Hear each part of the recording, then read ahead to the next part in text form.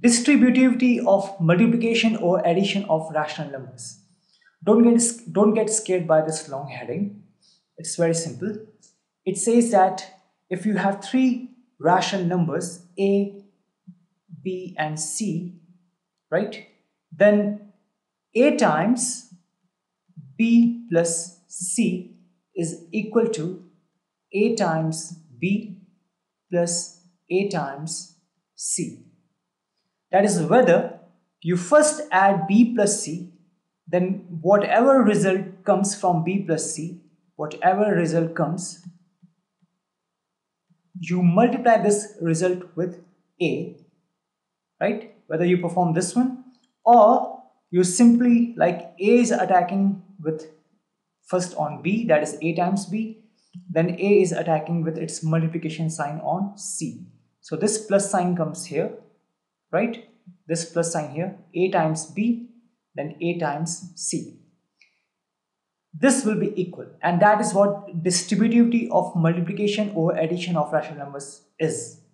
Okay, now it's not only true for rational numbers, it's actually true for whether it is integer or it is a whole number. And we have already discussed this thing when we were learning about whole numbers and integers. So if I have to show you for a whole number, let's say that a is equal to 6, b is equal to 7, and c is equal to, let's say, 9. Okay, from this one, a times b plus c, you get a is what, 6 times b plus c is what, 7 plus 9. So you get 6 times 16, and this gives you 96, right? Now perform a times b plus a times c. This will be 6 times 7 plus 6 times 9, 42 plus 54. If you add it, you get 96. So clearly we are getting the same result. So the point is that distributivity is not only of multiplication or addition is not only true for rational numbers but for integers, but for whole numbers as well. Now let's take some examples for rational numbers, because we are discussing about rational numbers.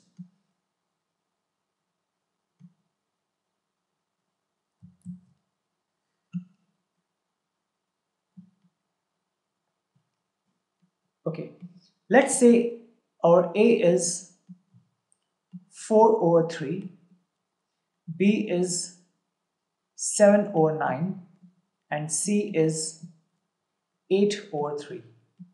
Okay, this is our number. First, let's perform a times b plus c. So what's a? A is 4 over 3 multiplied by, what's b? B is 7 over 9 plus 8 over 3 is the c. If you solve it, you get 4 times 3 times. Now we have to add 7 over 9 and 8 over 3. The first step is always to take the LCM. So the LCM of 9 and 3 will be 9. LCM will be 9. So here the denominator is already 9. So simply write it 9, and this will be 7 plus. Here if you want the denominator as 9, then write 9. Now 9 divided by 3, the quotient will be 3. So this becomes 8 times 3. This gives you 4 over 3 times 7 over 9 plus 24 over 9. Now if you add it, this is 4 over 3 times, this is, if you add these two, we have the same denominators, so 9, 7 plus 24. You get 4 over 3 times 31 over 9. This becomes 4 times 31 divided by 3 times 9. You get 124 over 27. Okay, now let's solve for this one. What's a? A is 4 over 3 What's B? B is 7 over 9 plus what's A? A is 4 over 3. What's C? C is 8 over 3. If you solve it, 4 times 7 is 28, 9 times 3 is 27, plus 4 times 8 is 32, 3 times 3 is 9, right? Now, we have to add 28 over 27 and 32 over 9. The first step will, since the denominators are different, so the first step will always be to take the LCM. LCM of 27 and 9 will be 27. Okay, so if we want here, the denominator is 27, which it already is, so simply write 28 here, plus if we want its denominator as 27, write 27 here, divide 27 by 9, we get 3 as a quotient, so this becomes 32 times 3. This is 28 over 27 plus 32 times 3 is 6 and 96 over 27. Now this becomes 27, then 28 plus 26. You get,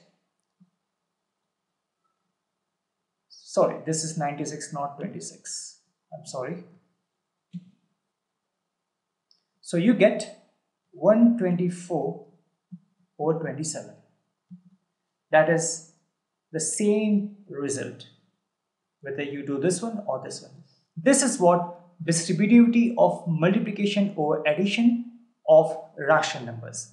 It is true for rational numbers, it is true for whole numbers, it is true for any integer. In the next video, I'm going to discuss about distributivity of multiplication over subtraction of rational numbers. See you in the next video.